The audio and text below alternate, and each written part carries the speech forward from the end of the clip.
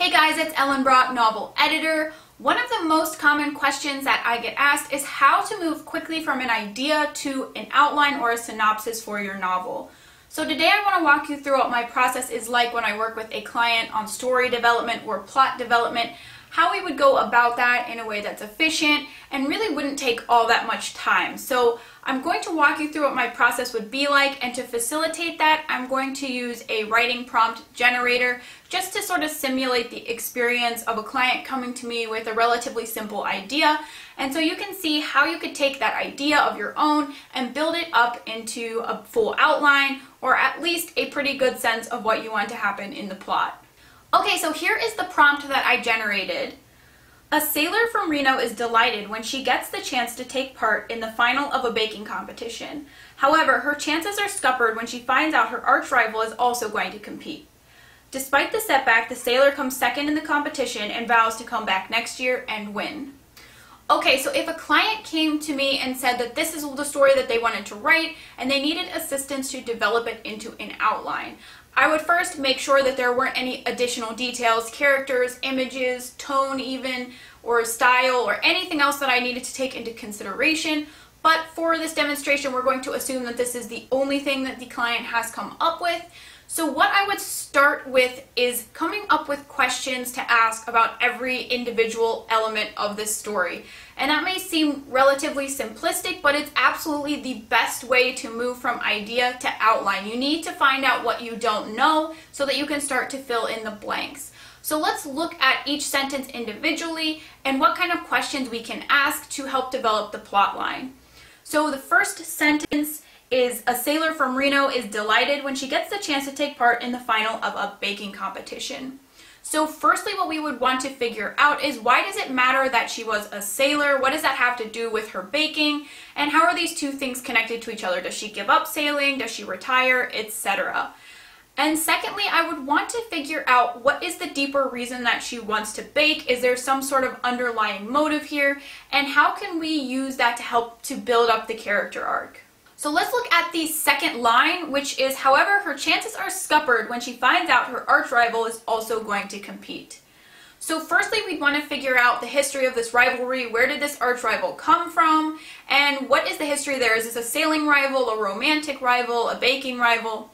Next, we would want to look at the character arc. Most likely, we're looking at a situation where this arch rival brings out the flaw or some sort of insecurity in the main character, given the fact that she seems to believe that she can't win if this arch rival is participating. So we'll want to flesh that out a little bit more. And lastly, we would want to figure out, is this rival truly an antagonist in the story, as in, is this rival actually taking actions to try to sabotage her or to try to make her fail? Or is this a rival that the protagonist interprets as a rival, but that isn't actually serving as the antagonist of the story? So let's take a look at the final sentence. Despite the setback, the sailor comes second in the competition and vows to come back next year and win. So because she vows to come back next year and she doesn't win this year, there are a few things that I would want to figure out relating to the character arc. So firstly, if she doesn't win, that implies that she either fails to achieve her character arc, so she doesn't improve, or she has a negative arc, or she doesn't change at all. Or it implies that in order to have her character arc, she needs to give up the win, or losing is somehow a component of that. Because she comes back, we can assume this isn't some kind of full defeat. She doesn't just completely give up on this baking competition. So probably we're looking at a character arc that has something to do with accepting failure, or learning to not have to be in first place, or something along those lines. Something that would motivate her to come back next year, but something that would also justify why she doesn't win this year. So if I were working with a real client, at this point I would send them these questions and have them answer them and throw out ideas, and then we would take those ideas and try to make a synopsis, or a basic idea of the plot, a little summary. At this point, we're not looking to plot out the whole novel. We just want to get a basic idea of what the story is about, and we want that idea to answer all of the questions that we laid out previously. So in the first part, we asked every question we could think to ask, and in this part, we want to answer those questions in a pretty seamless, logical way so that they all work together and that all of the answers help to create a cohesive concept of what the story is going to be like. So here is my basic little synopsis that I came up with that sort of answers the questions that we laid out. So my version of the story is going to be based on the protagonist having just recently lost her job as a sailor. She's feeling kind of down and kind of useless. And then she hears about this baking competition and feels like it's going to be a way to give her life some meaning and some excitement again. So she signs up, but she soon discovers that her arch rival is also competing. And this arch rival beat her out for a baking job when they were both young women. And ever since then, she sort of blamed this woman for why she became a sailor instead of a baker. So this old wound is opened. She first thinks that maybe she's just going to give up and not even try to compete in the competition. But then she decides that she's going to win. She's going to humiliate this other woman, her rival, and she's going to actually come out on top for a change. So in the end, the rival wins, and the protagonist realizes that all along it was her own insecurity and her lack of perseverance that made her fail at baking and made her fail in the competition. It wasn't this arch rival at all. She could have gone out for other baking jobs, but she gave up as soon as the arch rival beat her out for the first job she applied to. So now that we have a basic outline of the plot, I would then look for the major conflicts. And I think what makes the most sense is that this is a man versus self story, that she's really her own worst enemy because she needs to learn to persevere and to not give up in the face of adversity or when things don't go her way. The second thing that I would look at is the subplot, and to me I think the most logical option is a romantic subplot because I think that'll play really nicely with this idea that she doesn't persevere or that she doesn't follow through when things get difficult. So now that we have a basic sense of the plot, I would start to create the outline by listing out scenes that we know will need to happen. At this point, I'm not going to worry about exact chronological order. I'm not going to worry about any gaps that come up. I'm not going to worry about any information that I don't know or any details or specifics about the scenes that I'm not sure about. All I'm trying to do at this point is list out what I do know so that I can see it all written out in front of me so that then again I can start to fill in the gaps. So you might feel like you don't have any ideas for what's going to happen or you don't know any of the scenes that are going to occur in your novel.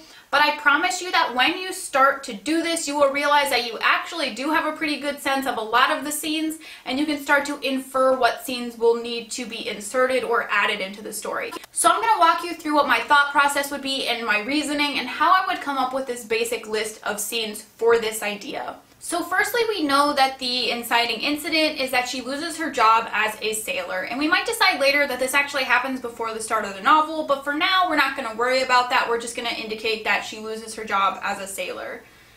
Maybe some other stuff will happen in the meantime, but we know for sure that she needs to find out about the baking competition. And probably we're going to want her to have some kind of reaction to this, so maybe she'll initially be unsure if she wants to compete.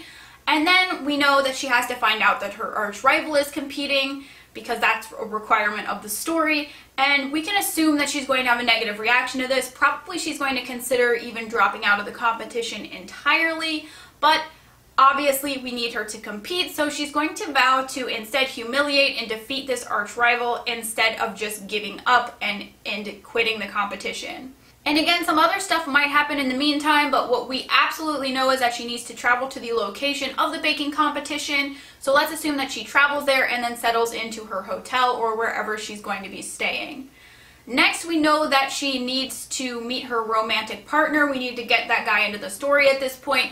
So let's assume that for whatever reason he's involved in the baking competition, and we don't know what that reason is at this point, but we can figure that out later. So she meets her romantic partner at this point, and they start to get involved. At this point, we don't really have a sense for how this baking competition works, so let's just assume that we'll figure that out later, and for now we're going to just say that she does some kind of preparation, or in some way she figures out how she's going to win or what her strategy is going to be for the competition. Next, we know that we don't want her to interact with her rival directly just yet, because if she does so, if she interacts with this rival in a competition setting, we know it's going to trigger her character flaw, and that she's probably going to end up dropping out entirely, or she's going to have a big drama, and we don't want to force her that hard to face her character flaw at this point. So let's assume that the first competition, the first event, doesn't require her to directly interact with her arch rival and she succeeds. Because again, we don't want her to face failure yet because we know that that is a struggle for her and that she tends to just give up entirely. And we want to keep her in the competition for the time being. So let's assume that she succeeds. And then she's probably going to be feeling pretty good and pretty confident. So let's say that she goes out with her romantic partner at this point, and they go out and have a nice celebratory dinner, and they have their first kiss, and their relationship sort of starts to develop again. But of course we know that we need to get her involved with this arch rival. So let's say that in the next event, her and her arch rival have to go directly up against each other and interact. She gets totally flustered and fails and has a meltdown and ends up not getting first place. And at this point, because she's not succeeded in this event, she knows that it's not even possible for her to win first place anymore, and she has a total meltdown, and she thinks that she might as well just quit the competition because if she can't have first place, she doesn't want to compete at all. And as a result of this, let's say that she doesn't return the calls of her new boyfriend, and ultimately he breaks things off with her, feeling like she obviously hasn't grown or developed as a person. So at this point, she's going to be in a very dark place, and there may not be an obvious direction to take at this point, but we know that we need her to face her rival and to face her issue that she has with this woman. So let's say that she plans to sabotage her. She's going to go to her kitchen area for the event and switch all the labels or something like that to make this woman fail. But when she gets there, ultimately what happens is that she sees that actually her arch rival worked really hard and is there practicing her baking in the middle of the night and trying to figure out the best recipe to use. And we know that we want this to happen rather than the arch rival doing something mean or aggressive towards her, because we want to demonstrate that it's her own problem holding her back, not the arch rival. So that's why I wouldn't have the arch rival do something overtly mean to her at this point. So the protagonist sees that the arch rival of hers is actually working really hard, and she realizes it's her own failures that have held her back. It's the fact that she doesn't persevere and that she gives up at the first sign of trouble. And so as a result, we want to demonstrate that in an external way. So we'll want to see some sort of demonstration of this character arc. So we know that we'll want her to then go compete in the competition, even though she knows that she can't win first place. She's going to compete anyway, and that's going to demonstrate a huge amount of growth and an ability to accept not being number one and persevering anyway. So she goes and gets second place, and we know that we're going to want to show some more growth and to wrap up loose ends, so we're probably going to want her to congratulate the winner of the competition, her arch rival, and maybe sort of make amends between these two characters. And lastly, to tie up loose ends, we can assume that she is going to have some sort of interaction with her boyfriend to apologize for not calling him back and to demonstrate to him that she has actually grown and changed as a person. So I can tell right away by looking at this outline that the middle is too short, and we probably need to add 1 or 2 more events to the baking competition, maybe 1 or 2 more dates, or maybe several more dates between the romantic partner, and probably we're going to need at least a couple of flashbacks to demonstrate her history with this romantic partner, as well as her history with her arch rival. So at this point, now that you have a pretty good outline, you would want to just keep going back through it and adding things and fleshing out the scenes and answering the questions of the things that we still don't know. So we have a pretty good idea of the elements that we don't know about yet. So we would want to go through and start to answer those questions for ourselves and to start to sort of build up a more complete plot line. So to recap how to move from idea to outline, start with your basic idea, write it down, then write down every question you can think to ask about that idea, then write a brief synopsis that seeks to answer all of those questions, a synopsis that gives you the main sense of the plot and that holds together and answers all of those questions. Then make a list of all of the scenes that you know you want to include in the plot, and then keep going back through and adding and adding and adding until you have a fully fleshed out outline. Ideally, if you have a good sense of character arc, plot structure, pacing, and your genre and scene structure, this will go a lot smoother for you. And again, I have a lot of videos that cover those subjects if you need assistance with any of those things. But in the end, you should end up with an outline that works pretty well and that will guide you to create a strong first draft of your novel that won't require a full rewrite and that will hopefully hold together and convey what it is that you wanted to convey with your story. So I hope you found this video helpful. I will be back on Wednesday and Friday with examples of real successful query letters, and we'll be talking about how they succeeded and why they succeeded and how you can apply those techniques to your own query letter. So make sure to subscribe so you don't miss any future videos. Happy writing, guys!